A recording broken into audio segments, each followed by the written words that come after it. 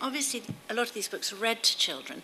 Do you feel that the adults read the words, but the children read the pictures? And what do you hope that they'll read? I mean, how do you hope that I think, works? particularly with young children, I think that's generally the practice that while the adult's reading the words, the child is reading the pictures. And I think that's why I think picture books are so important, because they're not like anything else. That the relationship between the pictures and the words echoes the relationship between the adult and the child, in the sense that, yes, the adult is reading the words, the child is reading the pictures, and they meet somewhere in the middle and have conversations. And I certainly remember when my children were young, the conversations we had around picture books were like no other conversations we've ever had before or since.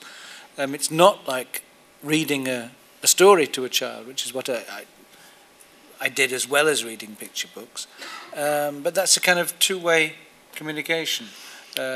With the picture book, there's the story, there's the words, there's the pictures, there's the gap between the two of them, and there's the conversation that goes on. I was wondering if you felt, writing for the smaller children, that you were hard done by the bookshops at the moment, as the space for picture books is squeezed.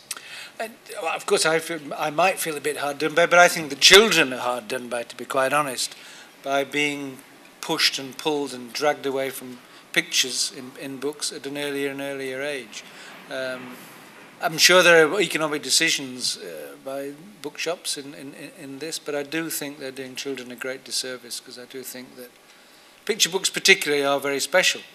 It's the first art we see. I mean, we remember images from our picture books, and picture books are enjoyable.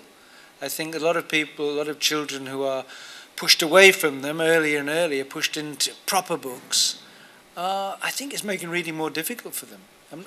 I'm not saying they shouldn't develop into proper books. I'm falling into the same trap myself. Into books without pictures. There's nothing wrong. I'm not arguing one against the other. But I do think it's a great shame that children are being encouraged to leave pictures behind at an earlier and earlier age. And the bookshops, of course, for their own reasons, contribute to that, I'm sure.